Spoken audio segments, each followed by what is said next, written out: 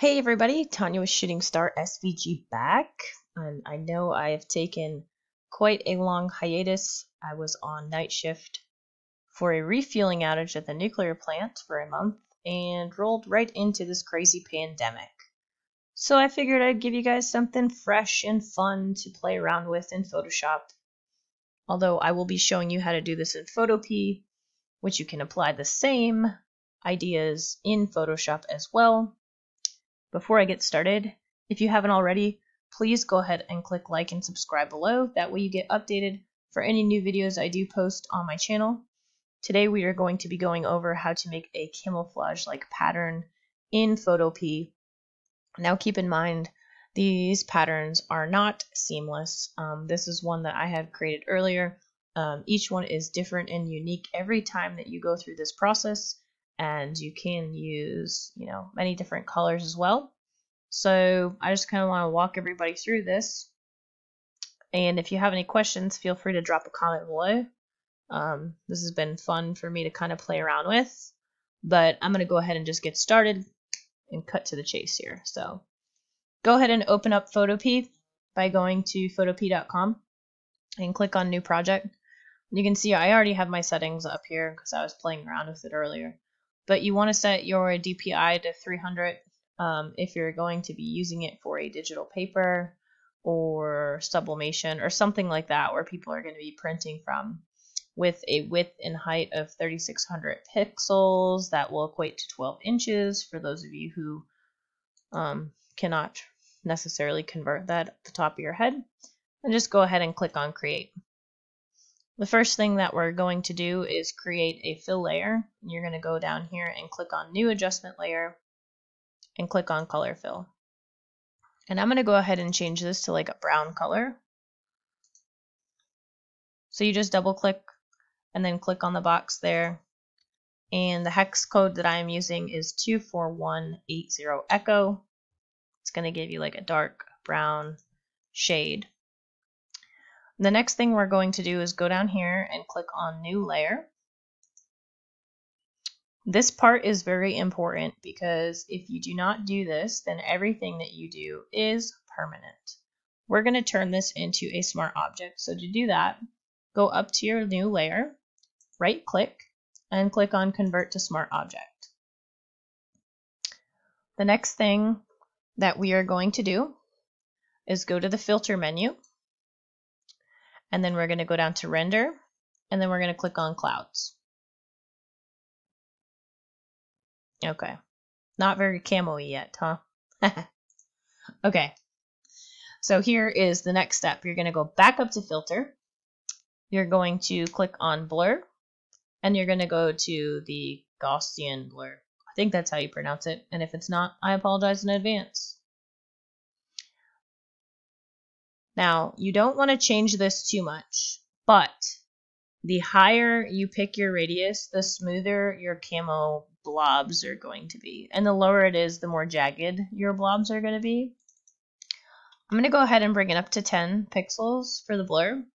And you'll see that change as I have the preview. My computer's been a little bit laggy, so hopefully it'll be able to keep up today. Go ahead and click on OK. Once you're done with your Gaussian blur, you're going to go to Image, Adjustments, and then you're going to go down to Threshold. Now this part you can play around with a little bit on the preview. The lower your threshold, the smaller your blobs are going to be. And the higher your threshold, the bigger they're going to be. So you can go ahead and play around with that in the program to see what works for you. And for this one, I'm just going to go ahead and see what 140 looks like. If it'll ever load. Whoops, that's not what we wanted. 227 was not the number I was going for. I don't know why I just did that. Okay, that looks pretty decent. So I'm going to go ahead and click on OK. Now this next part is important so you can see this color underneath. Go ahead and right click on your layer 1. Click on Blending Options. You're going to go down here to the Blend If Gray and you're just going to move this current layer to 1. Alright. And you're going to see that brown shade come in on the background. Okay.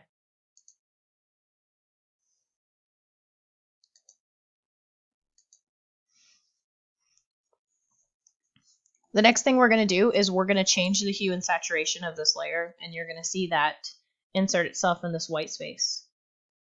So you go to Image, Adjustments, Hue and Saturation. I'm going to change this to like a darker green color.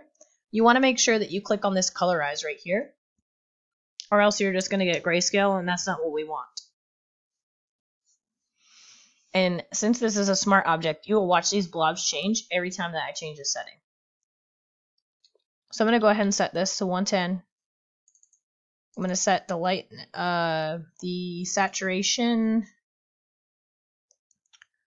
to about 58, and I'm going to set this to -87. Now, you can play around with your colors depending on what you're looking for. Effect-wise, this is like a greener color, so I'm just trying to go for that basic, typical camo look. You're going to go ahead and click OK. That's it. We have our first layer done. Now you're just going to build up on this layer as many times as you'd like. So we're going to build up on this 2 times in this tutorial. And basically all we're going to be doing is we're going to be changing, you can change the blur and the threshold and then the hue and saturation. So again, just play around with this. But to duplicate a layer, you can either go to the layer and right click and click on duplicate layer.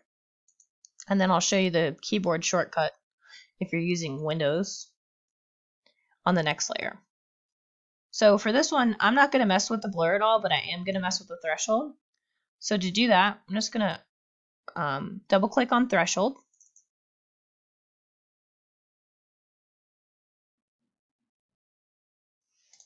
And I'm just going to change this to a little bit higher of a number. And you're going to see like area fill in because using that green color, okay?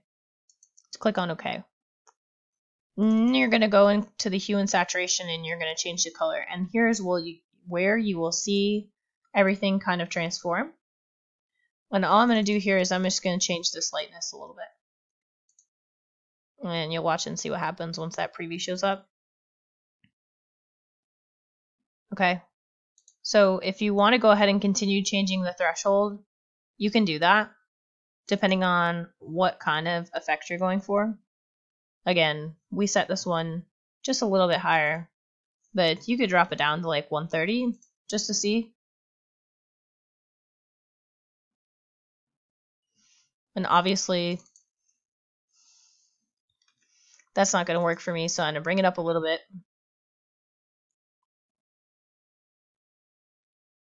And that looks pretty good. I'll keep it at the 160 versus the 153.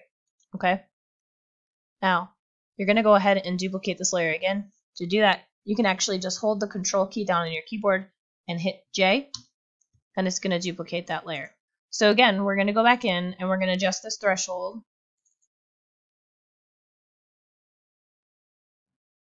And blur, or you can leave it the same. I'm just going to drop this down to 150.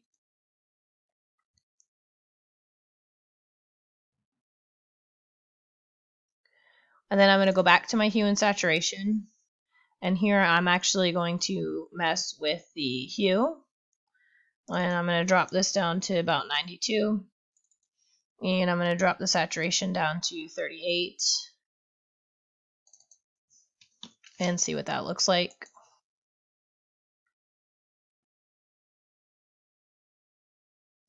And it gives me kind of like that brownish, tannish color. And click OK.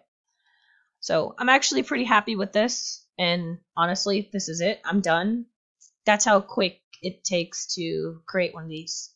So it took about, 8 or so minutes to go through the whole process. And that's just because we're duplicating layers. And you can see if you're looking in the smart object, like what those colors are looking like. And that, brown fill in the back. So it's pretty straightforward. You can play around with the colors to get different effects. I know that I had thrown up like I think I still have it open. This like purplish one that I did earlier. And here with the blur, my blur was set much lower, so my blobs were more jagged than they were in the previous picture. But I like the way that it looked. So to me, that was pretty cool. And this was a good one too. So what I ended up doing is creating this really cool camouflage, American flag that I'll be putting up as a sublimation file in my shop. Just thought it was a really neat way to do something different using filters in Photoshop. So again, if you have any questions, feel free to let me know by dropping a comment below. And as always, I would appreciate a like and subscribe, because I stay more motivated when people are subscribing to my stuff and I can help people, create new and cool things. So again, I hope everybody enjoyed and that you have a great night and are surviving this insane pandemic and picking up on new skills. So if there's something that you'd like to see, go ahead and drop a comment in the discussions tab on my YouTube channel and let me know what you'd like to see. I hope you guys have a great night.